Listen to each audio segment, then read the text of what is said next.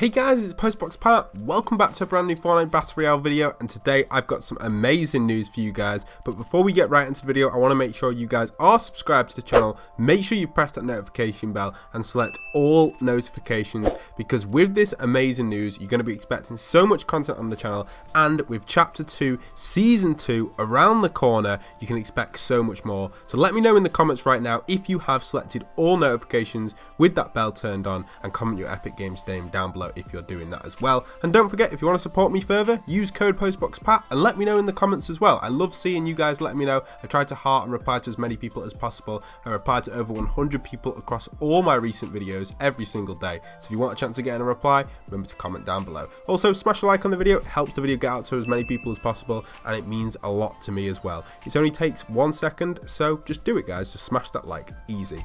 Alright, so the bit of information I've got for you guys is crazy. We've got some mad news, and that is this on screen right now. The Fortnite update has been confirmed for tomorrow morning. I am 100% so excited for this. Finally, we have our final update this season, and I can't wait to see where we are going to go with this. I think that this update is going to be massive, and it's confirmed obviously for 4 AM ET or 9 o'clock UK, so that's pretty awesome. And obviously this update is going to include so much that could relate to how this season's going to end. Are we going to get a live event? Is this 2-week event going to take up all that time? These are questions that will be answered in tomorrow's videos, obviously with the leaks and the files that we get from this update. So you can expect all that on the channel. So like I said, make sure you've smashed that notification bell. So with that being said, we also have a lot of other information to talk about as well. It's also rumored that the Harley Quinn skin, guys, is going to be coming out in the next few days, and some people have actually been predicting that this potentially could actually be on the 6th of February, which would line up almost with the release of the film coming out the following day. I think that would be the case, so that would work up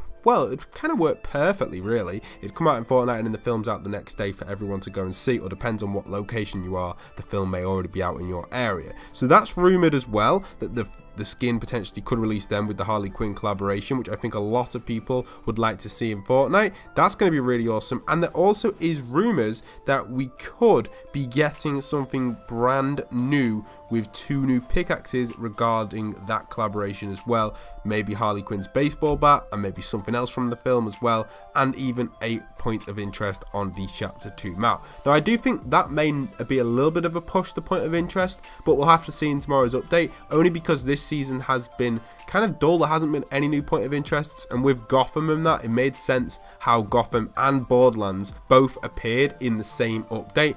Obviously that made perfect sense because of all the teleporters we had. It was easy for them to add in 2 massive collaborations, but adding in a Harley Quinn area in one update may be a little bit difficult for Fortnite to do without having any description or kind of thing going with it, unless they just put it at the edge of the map, or maybe like a boat that's turned up or a ship that's landed. I know they did it with Star Wars, but it made sense because we saw the live event, which could lead to another live event, but a Harley Quinn live event. Now it may only be short, it may just be the same concept as the Star Wars one, using the same sort of kind of thing with actors live in game, or even just a kind of little talk with like an interview or something, or a little clip from the film at Risky. But it is possible to have something going on if they do it that way. So for example, we could see like a trailer for the film at Risky, and we could see maybe something like people walking around from the film at Risky as like NPCs, like we saw with the Star Wars one, or we could see like some sort of thing at Risky that has changed towards the film. That's like the sort of thing they could get away with, but I think adding in a whole new point of interest just wouldn't make sense for the story, because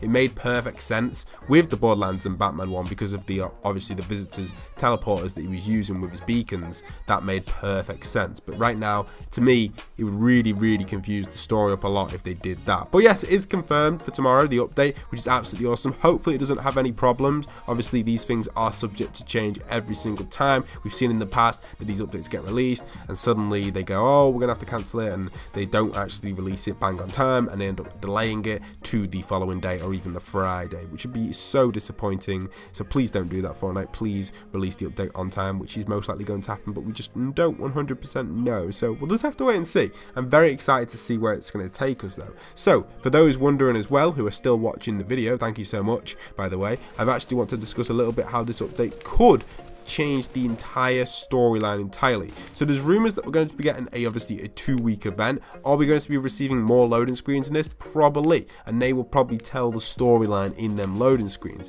And we also could be receiving a bunch of other stuff as well in this update, which could be a trailer or even some sort of mini in-game event which is more interactive. So back in season 8 it was the unvaulting event, where we had the kind of, I can't even remember what they were called, whether the shards or the beacons in the sky, or what were they even called, the ruins, that's it, the runes. When we actually moved the runes to each spot, we could actually move them by doing different interactions in game. So I think this may actually have a 2-week event which will kind of bring back some more of a interaction environment with this event, rather than it being a live event, which again, I think if they miss the live event, it could be a huge disappointment.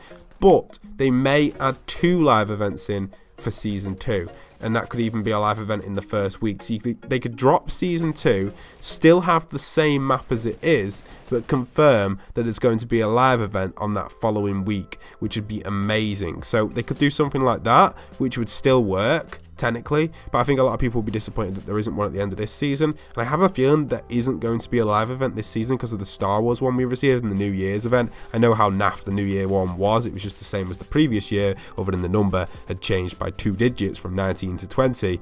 Other than that, it was exactly the same event, copied and pasted from chapter 1 to chapter 2. But I do think that if they were to add in something else for this event that is kind of a live event, a lot of people will be happy. But if there isn't anything that's interactive or any live event and just this Harley Quinn collab, I think a lot of people are going to be pretty annoyed unless season 2 does really up its game with 2 live events, multiple stuff, a whole new game mode entirely.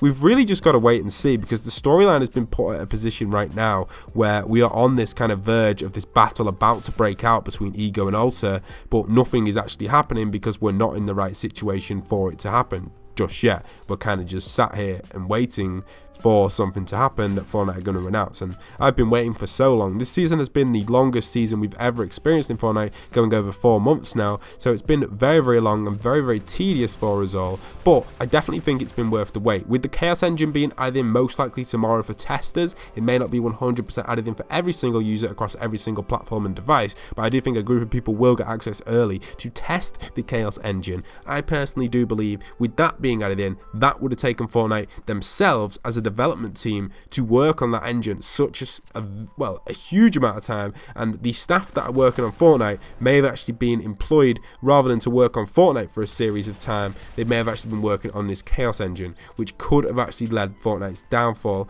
in its player base and obviously its update content.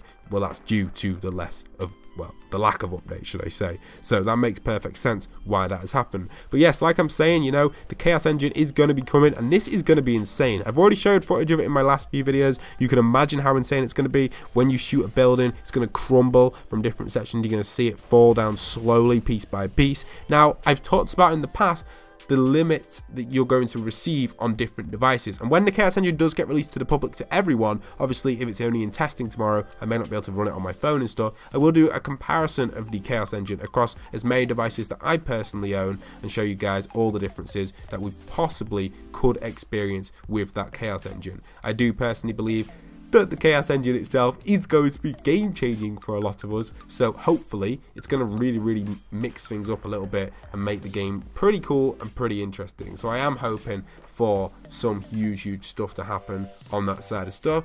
It's not 100% confirmed, but there is a more likely chance of something happening in that side of stuff, with the Chaos Engine being kind of lined up ready to go, which I think would be absolutely awesome if that was the case. So hopefully Fortnite, if they're listening, they might do it. They might go ahead and make the Chaos Engine for every platform and just huge game changing mechanics, but they might not. So I'm hoping for the mechanic changes. That's what I think is going to make it completely game changing. Let me know in the comments down below if you're hoping for them mechanic changes as well. Are you hoping for that Chaos Engine to be the next big thing in Fortnite? Because personally, I am.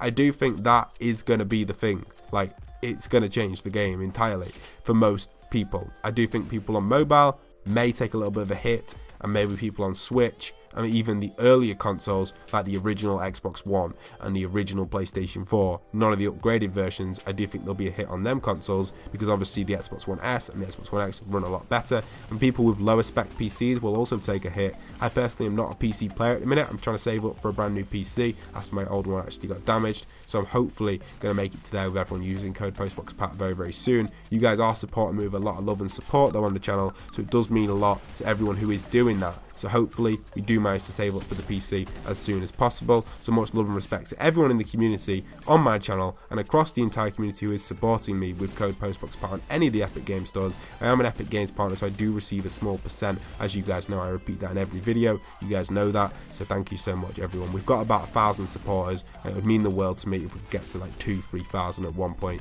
We have the potential of making it there. All you've simply got to do is enter in that code. And if you've made it right to the end of the video, comment down below end of video, and that'll let me know, and add your Epic Games name in there as well, so I can add a bunch of you and hopefully give you guys some items. I hope you guys have enjoyed. Smash that like, smash that subscribe, and once again, this is Postboxpat signing out.